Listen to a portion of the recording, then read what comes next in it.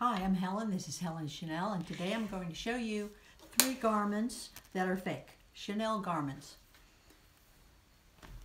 You don't often see them. You hear about it, but I'm going to actually show you what to look for.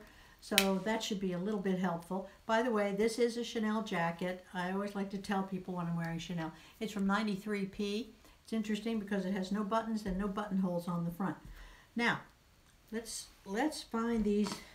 Here's one. Here's a nice Chanel blouse, a shell. Looks nice to me. It has Chanel written all over it.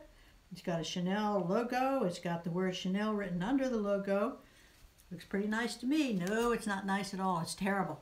Number one, you feel it. It has some rows of shiny fabric, and it's all scratchy. Who's going to wear that? That's the first hint, okay? Second thing is, let's look at the label. Okay, there's the label.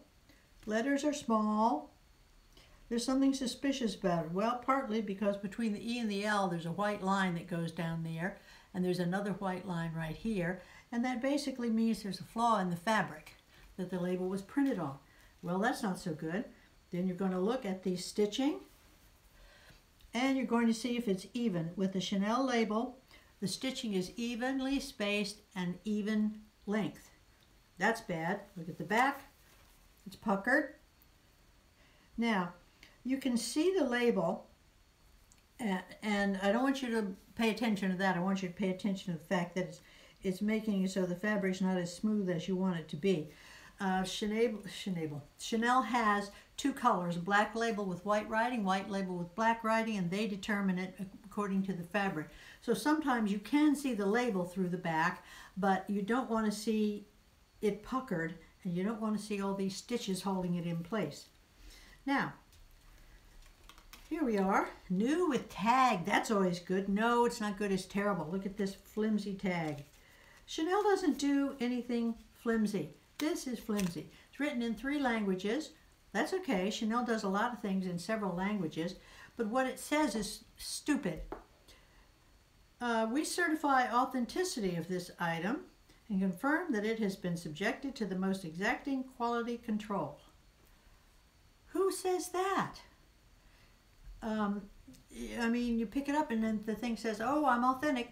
Well, thanks for telling me, but you're not. So, that's bad. Chanel, it has words that Chanel would never use. Plus, some languages don't translate well into English because other languages don't use the same articles of speech that we use, nor do they use the same adjectives, adverbs. They don't use the same thing.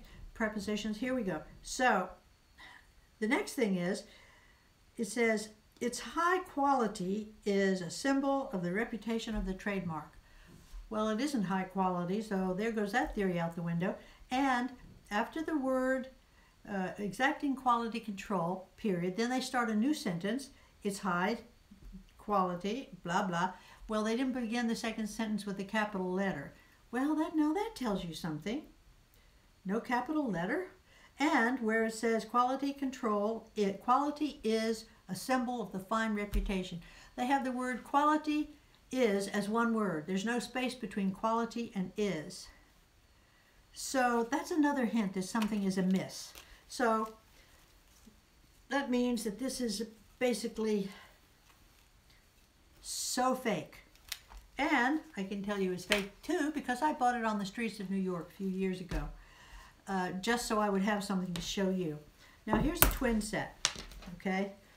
I'll show you one piece at a time. It's very nice. It's black and white, and Chanel does a lot of black and white. And so it's attractive from a distance. You get closer to it. Let's look at the label again. Now that would be puckered, okay? It's one thing for the color of the label to show through, but it's something else for all these stitches to just delineate it. Here's another. Take a look here. See if the stuff is close together. I'll bring it in even for you. You see the A? It's like floating out there in the ocean. It's not the same distance apart as the other letters are. It's sort of sitting out there by itself. The stitching is not even, and it has an M. M. I think that's supposed to mean medium, but that's not something you see on a Chanel twin set. you see the European size on a Chanel twin set. You don't see small, medium, and large. This is not sportswear or anything. This is, hello. So there's a giveaway. Let's look at the seam. Would you like to see a nasty seam? Take a look at that one.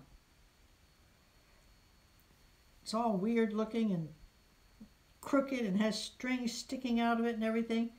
No, that's not Chanel. Look at the buttonhole. It's all stretched.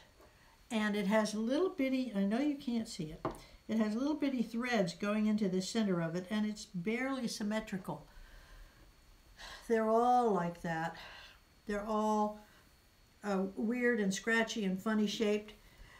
And this is a fake piece too. There's no question about it. I bought this on the streets of New York too, and fake, fake, fake. So I'll show you another thing. Now here are the buttons. Okay, you look at the buttons. They don't say Chanel on the back. Be suspicious there, because most of them did at the time this was purchased. They say Chanel on the front. So what are you going to do?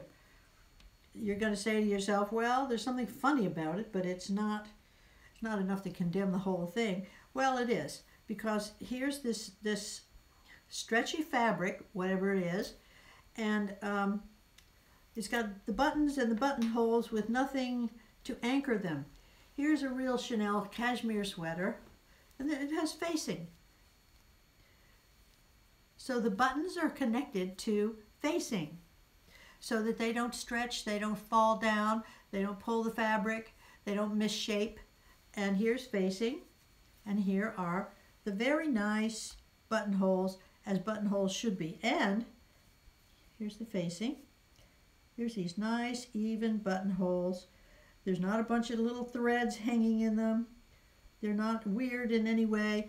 And this is an older piece, and it is, well, it's from 97A. And obviously it's been worn, not obviously by the condition of it, but obviously because it's from 97A. And it is in perfect shape. The buttonholes aren't stretched or strange. So that's another thing. Another thing is, I don't know, you probably can't see this, but there are these big wads of thread that are holding the buttons on. And you really don't want that. You want something much more subtle. Chanel is very subtle in everything they do. You have, let me see if I have another thing here. Got the stainless steel, got this. Well, I think that's all I'm going to tell you at the moment. I can show you this, but it's very subtle. Nonetheless, it's important. This is the edging on the Chanel shell. And you see, it's edged in black. Very nice. Well, not very nice. It's got all those white threads that are reaching up into the black, which interrupt the flow of the black. Now, admittedly, it's subtle, but everything with Chanel is subtle. See, it's fine. Okay, that works. Wait a minute. That doesn't work. It's all funny looking now. So some of these things are very subtle, and some of them are very obvious. But you want to look for all of them. Don't buy fake. That's crazy. You can get Chanel from the secondary market that is like new. Some of it has never been worn, and it's so inexpensive compared to the original price. But why not pay that money instead of some kind of weird, cheap thing that nobody's going to believe is Chanel anyway? And that's just throwing money out the window. So that's what I have to say. I'd just like you to know so that you can look and buy intelligently and then make your own choice what you decide you want.